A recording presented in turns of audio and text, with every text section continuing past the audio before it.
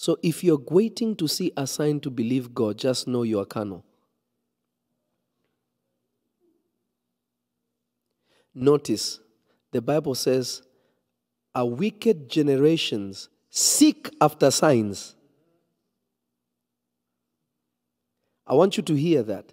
A wicked generation seeks after signs.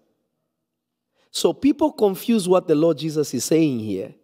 From Jesus himself saying that, I have shown you many works from my Father. For which one do you stone me? A man, and the man Jesus, a man approved by God with miracles, signs, and wonders. Wait, God doesn't give you signs to believe him. God shows you signs and wonders because he actually wants to bless you. Amen. It is not a template of belief. It only becomes a template of belief when you become spiritual.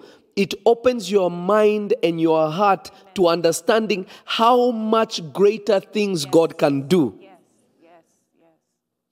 Because if Jesus would validate his ministry on the works of his fathers, in the works of his Father in heaven, it means that miracles, signs, and wonders are important. But those who seek after those, they are carnal. Jesus did not say, I will raise the dead to prove to you that I am God.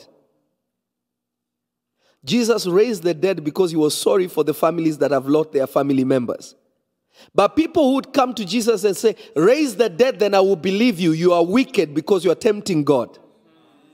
And you are testing God. So seeking after signs is when you are tempting God. But if God shows you a sign and you believe, God didn't show you a sign unto salvation. God showed you his goodness to bring you to repentance.